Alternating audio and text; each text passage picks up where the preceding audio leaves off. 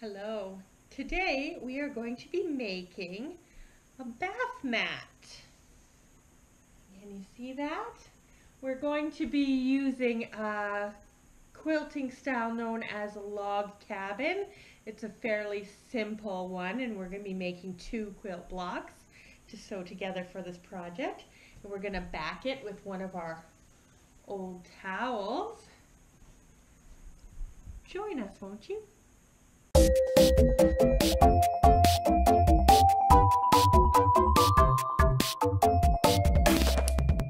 Hello and welcome to another Mumsy video. Today we are going to make a log cabin quilted bath mat.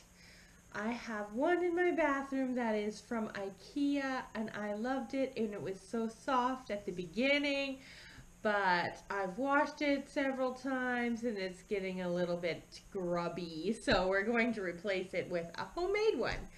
So let's go through the supplies you're going to need to make this.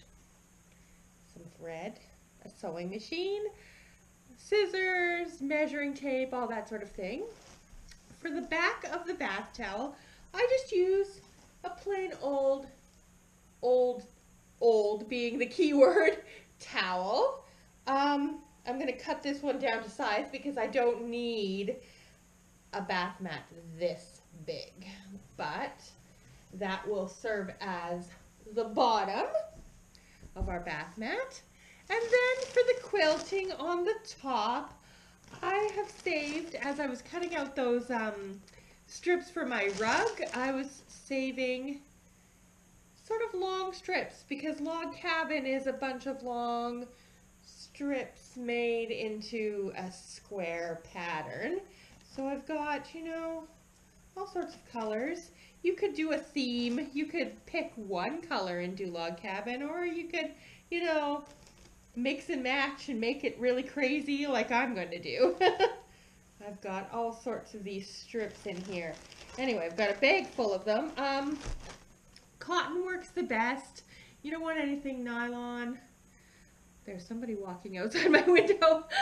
Anyway, you don't want anything nylon or, you know, something that isn't absorbent, because then what's the point of having a bath mat, right? So most of my strips here are going to be cotton.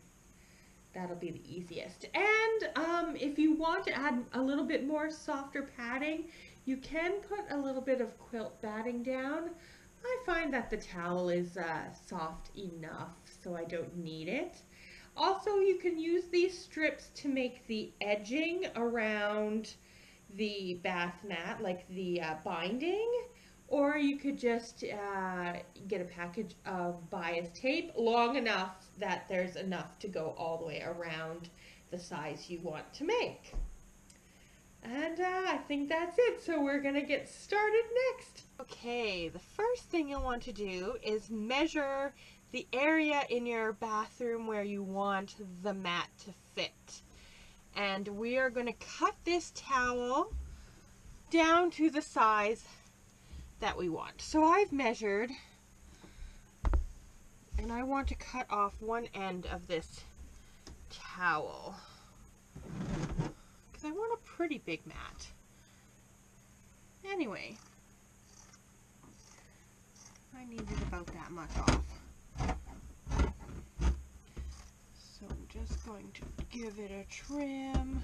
You can make some face cloths out of the other half or something if you need. Make sure your towel isn't, I mean, I wanted an old towel, but I don't want those ones that are falling apart too much. You can see that it's a little frayed on the ends and stuff, but we'll clean that up when we make the thing. So yeah, that's about right. And now you could do this one of 2-3 ways. I'm going to quilt the log cabin, and I'm going to probably make 2 large squares and then fit it to my towel that way. But you could also do it kind of a rectangular way and do one like rectangular piece. Anyway, I'll show you how log cabin goes and then you can decide from there. So we're going to get our strips next and cut a few. Okay, I've got my strips here, and I've got some of the smaller pieces. I want to start with a smaller piece just because it's easier, and I am going to do 2 big chunks of Log Cabin. So you can measure this out, decide what you want, but basically you're starting your square. I'm going to make mine all wonky, different sizes, different strips. You can have it all one uniform strip.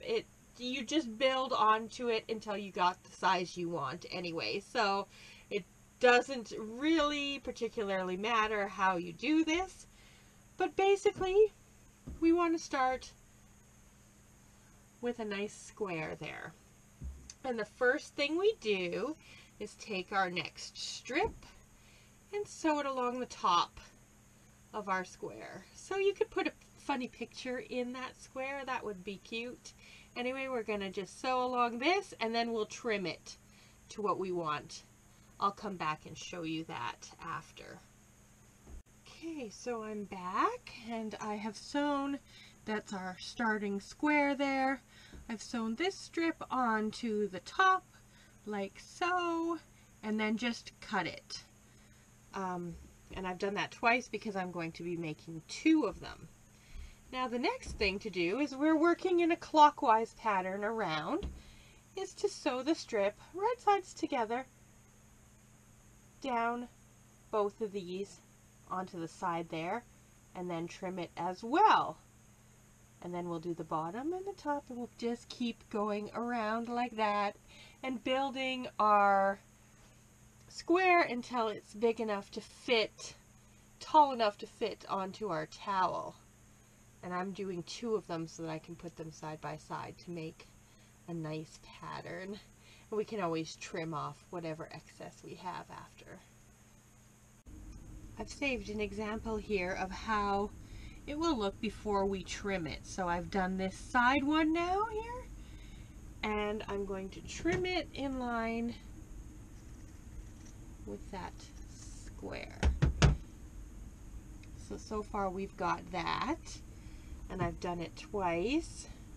I used a different strip so I could show you how to trim it. And really that piece won't do, and we'll see, will that one fit across? It will, so we'll add that strip there because there's a little bit left, because the next thing we do is, now we've got the top and the side, we're going to do the bottom and work our way around in a clockwise fashion until it builds and builds to the size we want. You can see here now that we've got one full round. We've got the center. Here's the first one we sewed on the top, then down the side, then down the bottom, and now along this side. So the next strip we will sew will be, of course, along this top, because we're going in a clockwise manner, and we just keep building and building, and I'll show you the progress as I go. And we're going to make quite fairly large blocks so that when we put 2 together it will fit in the bath mat, and that'll be the top of our bath mat. One thing I should point out while we're creating this piece, it's gonna get big, and sometimes the strips you have are not long enough, and so what I do is I just cut 2 strips, sew them together, and then make the next row here on the thing. So you'll see, like, if I'm gonna go across the top here and I don't have one that's this long, I can always just sew one together. It doesn't matter if there's a seam showing in the middle. Just to keep it consistent, I like to use the same fabrics. I don't like sewing two different ones together because it's already pretty busy of a pattern. I don't need it anymore by cobbling together a couple different ones for one row. So that's what I'm going to do, and we're going to continue along. I will show you how it's all done, and also you can press as you go. I tend to just keep going as much as possible, and then I press it all at the end. I have my towel laid out here just to check on size. You'll notice that the wider strips will make the piece bigger. It can also make it more rectangular or square depending on how wide and how you organize the strips. But we're just gonna kind of do a haphazard pattern. Some of them are wider, some of them are thinner, and see where we go from there. We can always, once we get the second one in there, we'll just trim them up to match and fit on our towel.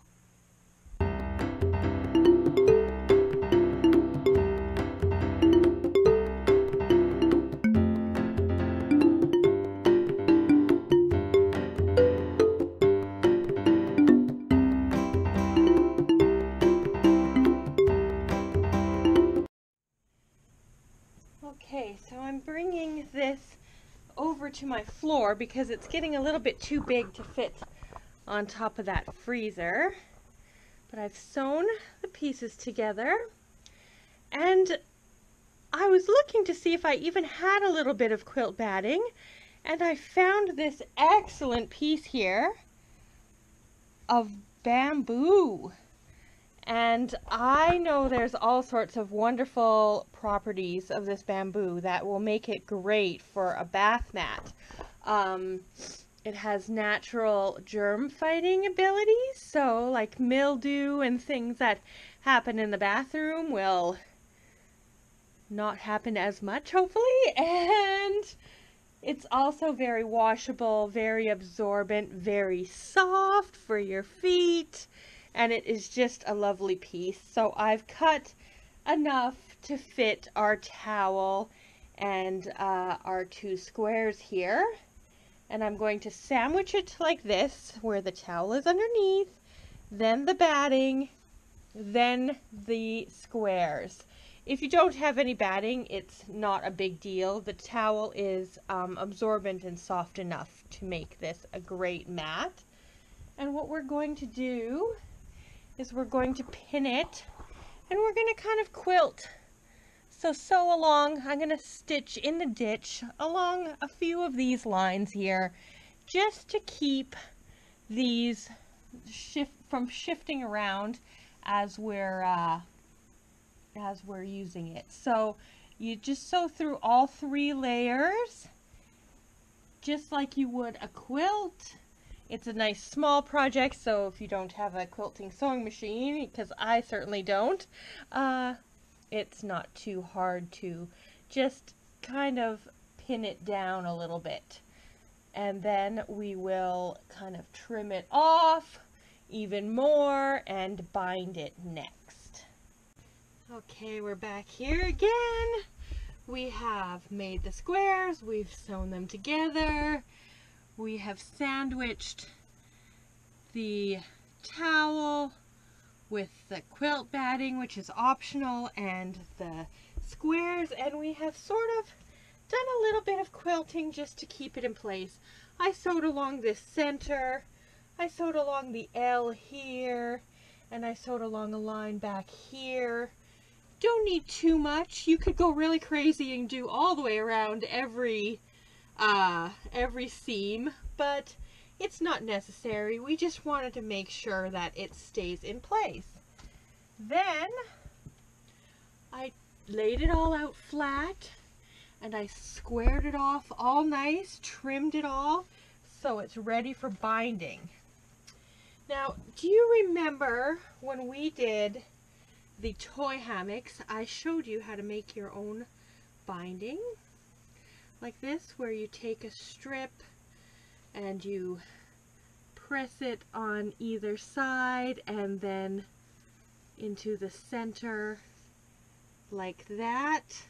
That is what we're going to use to do the binding on here. So I'm going to start somewhere in the center top, and I'm going to start binding it, and I will come back and show you how I do the corners. I'm not going to do a perfect little mitered corner, but I'll do one that will work pretty well for what we're doing. If you know how to do a mitered corner, then that's more than acceptable. I'm just going to do it the kind of easy beginner's way so that everyone will be able to follow along a little bit better. If you remember from the toy hammock video, I always zigzag my binding because it makes it easier to catch everything on both sides and make sure that everything is tightly locked. It's just a little bit of a beginner's trick that's a little easier than trying to sew it straight. Also, with the binding, you could use bias tape. I find it's nicer to make my own because then I can make it thicker, I can make it to match, all sorts of things that make it a little easier. So, now I've got to this corner. Can you see? I'm about 2 inches from the corner. What to do, right? So I'm still in my sewing, like it's still under the needle in my sewing machine. So I'm like coming up on it and I stop there, and what I do, if you can see, I just fold it. Oops, it's hard to do when you're not at your machine. Kind of like this. And then keep going. Just like that, and then just pivot and keep sewing. It's a little bit of a tuck. It's not quite a mitered corner, but it's just kind of a fold this half down, fold the other half on the other side down like this, and voila, you can keep going. Okay guys, we've got this all nice and bound. We've done the little corners there. This one wasn't as successful, but you know, it doesn't really matter. It's just going in your bathroom. This one was actually pretty good. And you know what? You know how you play yarn chicken with crochet, where you try to finish that row before the yarn runs out? Well, I was playing a version of that with my binding. I just went over. I had an inch left right at the end there. I can't believe it. Anyway, I'm gonna take you up to the bathroom, yay, and show you where this goes now. Welcome to my lovely washroom. And there it is, all done in front of the shower. Doesn't it look pretty? So, let's put this on me now. Hi, it's me. So, how was that for a sort of easy quilting project? It's needed. Anyway, if you liked it, then like, subscribe, comment with, what's your favorite housewares DIY? I like making bath mats, but I really like making oven mitts. I like making curtains, and I'm gonna be making placemats soon because I need to replace mine. That's all a little more exciting than a bath mat, but anyway, click the little bell, and bye-bye for now.